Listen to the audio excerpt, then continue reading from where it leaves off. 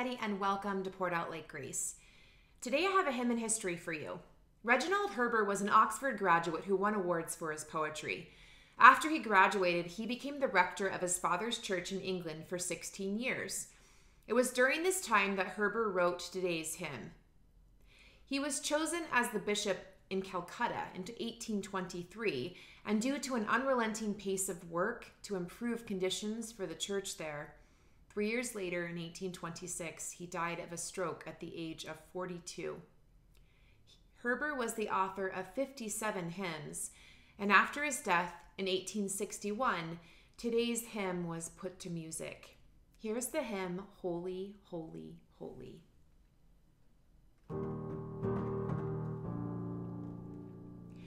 Holy, holy, holy, Lord God Almighty,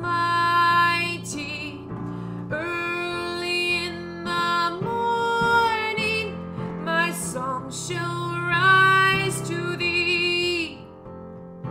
Holy, holy, holy, merciful and mighty, God in three persons, blessed Trinity.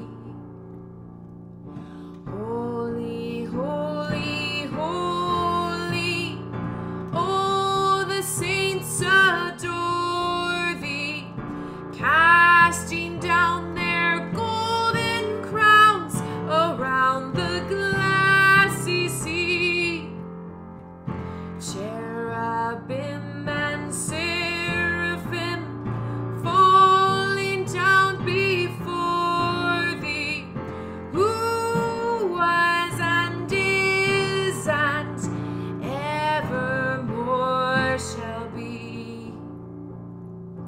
Holy, holy, holy, though the darkness hide thee, though the eyes of sinful men thy glory may not see, Lord, only thou art holy, there is none beside thee, perfect in power, love and purity.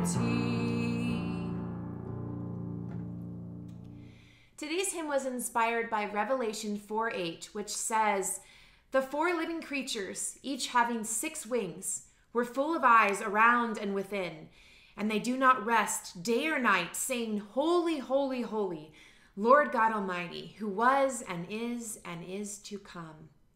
Keep his praises ringing, and thank you so very much for watching.